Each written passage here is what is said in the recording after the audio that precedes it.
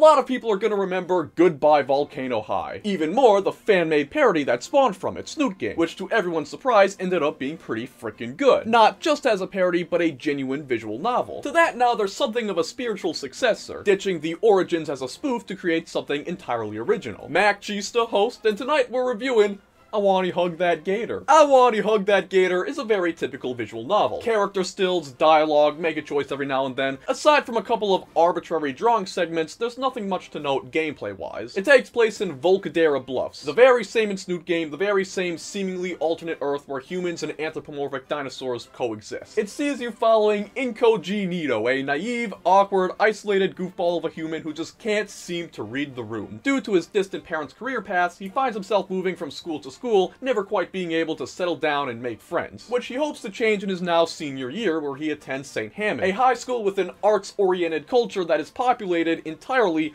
by anthropomorphic dinosaurs. He perhaps gets more than he bargained for when he meets Olivia, a passionate and talented artist, wheelchair-bound Baryonyx with a little bit of pudge. When first met, she's a total shut-in due to a crippling case of imposter syndrome. Despite being passionate about her work as an artist and having the skill to match, there's the feeling anyone only gives her time of day because of her wheelchair. Not out of genuine support, but an arbitrary sense of pity. And so she closes herself out of the world to this perceived coddling, turning even the closest of friends and family away, and is quite cold to Inko upon first meeting him. However, thanks to a bit of prodding from the charismatic and ever-flamboyant Mr. Yatakan, her curiosity in Inko is piqued, setting the stage for a blossoming friendship. And who knows, the two might learn a few things about themselves along the way. Olivia's story is one where she is pushed out of her own little world to embrace the real one, learning to grow past that mistake of having pushed everyone who genuinely cares about her away. She's a very well-executed character, delivering a heartwarming and to some relatable story to the player as they witness her growth as a person. Dinosaur, whatever. It's all rounded out by a diverse cast of side characters. Inko meets the aforementioned Mr. Yatakan, a relatively young but wise art teacher who pushes his students to be the best they can be both in and out of the confines of art. He also befriends Damien, a cheery, friendly if not dim fellow, Liz, a smart gal who seems to have things all figured out, and Ben, the popular kid beloved by all in his school. But Inko draws the ire of his girlfriend Mia, an aggressive, manipulative bully who serves somewhat as the game's antagonist, showing up to make things difficult. It's worth noting that much of the side characters in Wani feel rather passive, for lack of a better word. They're enjoyable, likable, and put a little more fun and life into the experience, but they're ultimately not ones you get very invested in. Compared to its predecessor, where those characters really had their own things going on, they actually did things that felt like they had considerable impact, the supporting cast in Wani don't feel very substantial. This makes a story where a lot of the attention is consolidated on the main duo, which is fine, that's clearly the intent, there's nothing wrong with that, but it's worth noting seeing as how it is a bit of a deviation from that which preceded it. And as long as we're talking about the side characters, Mia, the game's bully, kind of antagonist, did feel a little cheesy. I don't know, she's just kind of cartoonishly evil. Just really anime villainesque. These secrets and backroom dealings she involves the player in is a little much, and it's kind of hard to enjoy her character. There are, of course, choices to be made throughout the experience, which ultimately direct the course of the story. While the choices initially seem small and inconsequential, they play a role in giving both Inko and Olivia the opportunity to grow as people. It was pretty interesting to replay the game and see the subtle little changes that came of each of them, and kind of reflect on why they have the impact they do. It makes for an experience that you want to play through again, see what the other choices lead to both in the short and long term. The humor is pretty good. It's genuinely funny and gives the game some charm. There were definitely a few lines and moments that managed to catch us off guard, resulting in more than a few chuckles and snorts. Not a lot of media manages to do that for us, so it's always a pleasant surprise when it lands. And of course here, there's a lot less references to real-life memes and image board / internet culture, which Snoot Game was certainly filled to the brim with. Such humor often comes across as somewhat intrusive and forced, so certainly a step up in that regard. Heck, even the few times image board culture was referenced, because it is, it was done so in a way that felt like it fit within the confines of the story and world. Speaking of the world, we also liked that there were glimpses into this strange new city where humans and sentient dinosaurs just live together. You get to experience snippets of culture, history, the accommodations that have to be made for the more unique species. It's such a tiny aspect, but we love little things like that. It makes the world feel a little more real. So yeah, the experience we had with the story was pretty good. Olivia is an easy character to get invested in and attached to. The writing feels professional, despite slightly repetitive dialogue, but with all the but yas and but yas and but yas that are throughout. A bit slow at points, but it usually feels like there's something going on, and it remains engaging throughout its runtime, which, depending on how fast you read and take things in, can be anywhere around 9 hours, so you can certainly be expected to get your money's worth. The music's good, it's serviceable, it definitely helps you get into the scene playing, it immerses you into the happenings, but other than that, it doesn't really stand out to us. It's not a particularly memorable soundtrack, and it's certainly nothing we'd listen to outside of the confines of the game.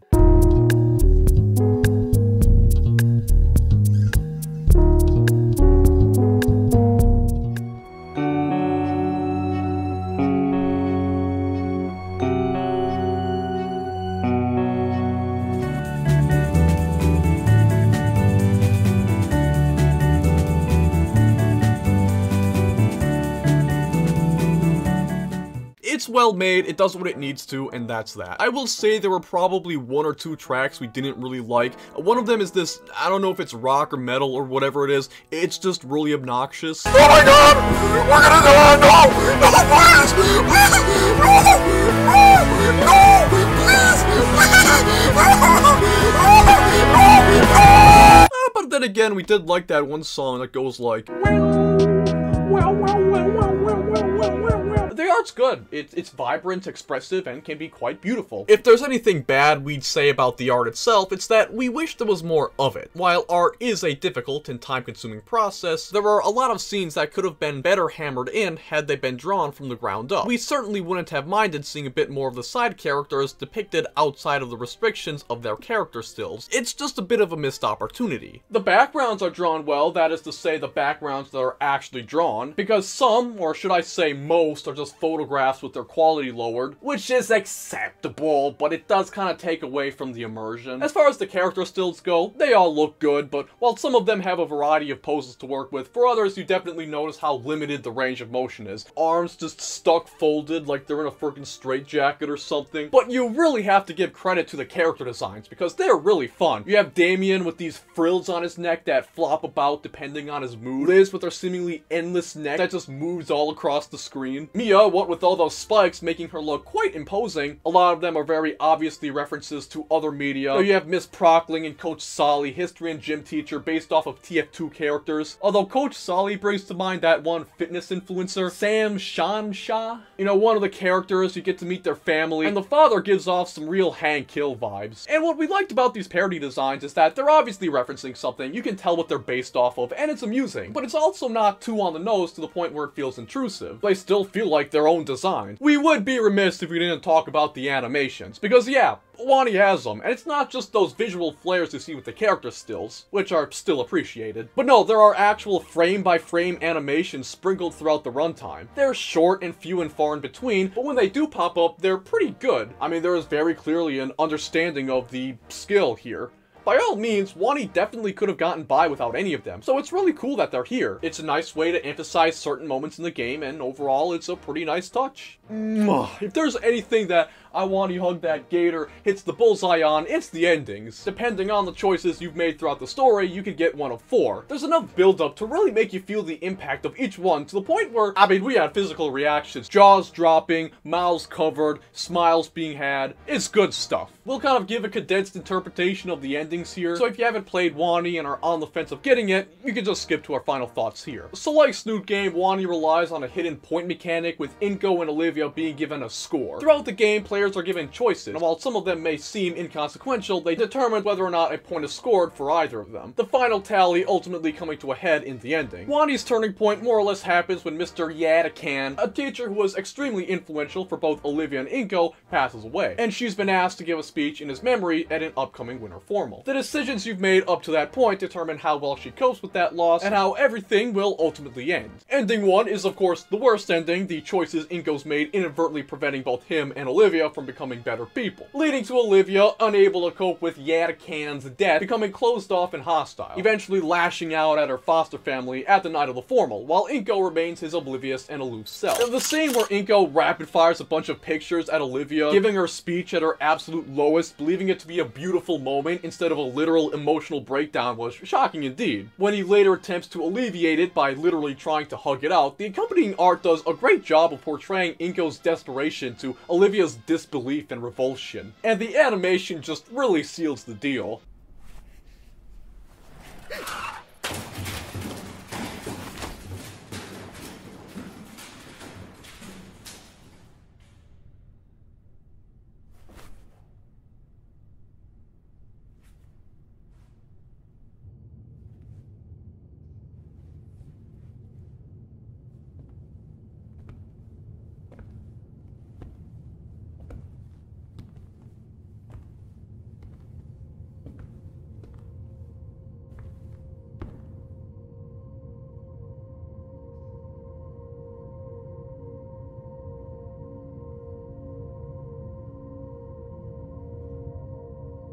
The silence to a mounting, dreadful ambiance. You know what happened. You don't want to believe it, but you know what happened. And the final scene where Inko leaves the hospital and half-heartedly tries to recover Olivia's pet rat outside, eventually abandoning it to the elements and moving on, is truly symbolic of the person he's become. We also found it interesting that this was an ending that saw Mia get a little more prominence, giving just a little bit of perspective to a character that the other endings don't really have. In ending 2, things go a bit better, with Olivia seemingly taking Yatakan's passing well. However, it becomes clear that Inko's support and encouragement is getting to her head, giving her delusions of grandeur.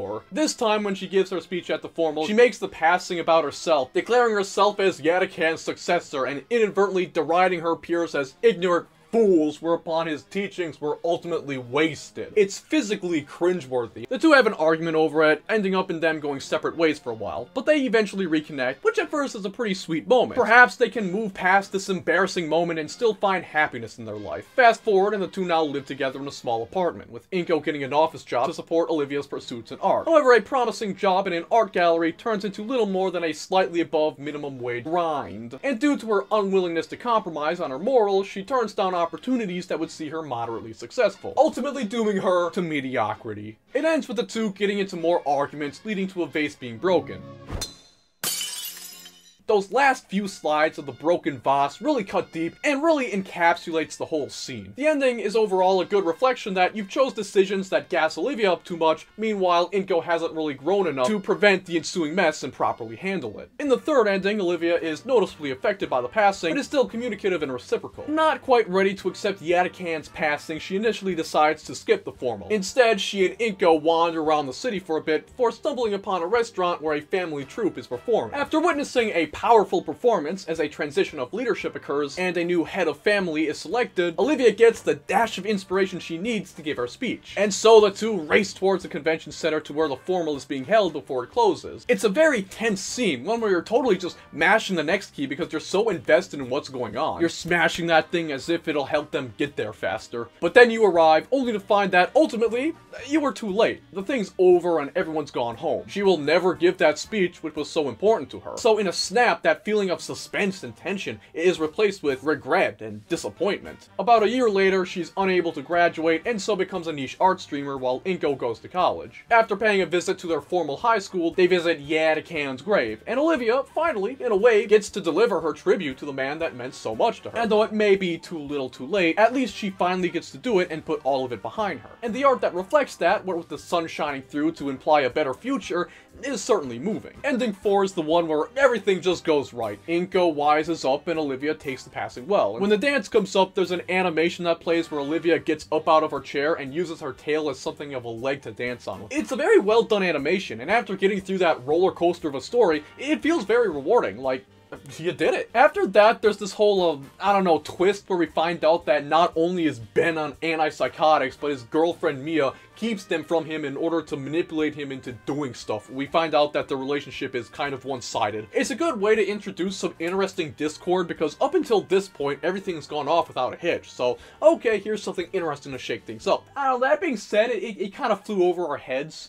We kind of get it. Okay, popular kid that everyone likes has a debilitating mental illness and he compensates for it by seeking out acceptance from everyone else. You know, Inko says something like, oh, Ben and I are alike in that kind of way. You know, he's grown enough to reflect on himself. I don't know, it's just not as hard-hitting as it could be because Ben isn't a very investing character. You know, he pops up in the story every so often, but he's not really developed all that much. You don't really feel like the friendship with him is very substantial. And the reveal ultimately has no lasting impact, nothing comes of it, because by that point, the game's pretty much over. So, it's a very meh event. But anyways, after that, everything goes off without a hitch. The gang goes off on vacation. There's a neat little drawing section in a nice little reference to the beginning of the game, and the game's signing off with the character shouting, "I want to hug that gator," what was a nice note to end things off on. And of course, that secret ending where you see Inko propose to Olivia was very wholesome. I mean, what else is there to really say? It's the ending where everything goes right. It's a really fulfilling and satisfying note for the game to end off on. After everything that's happened, seeing everyone get their happy ending is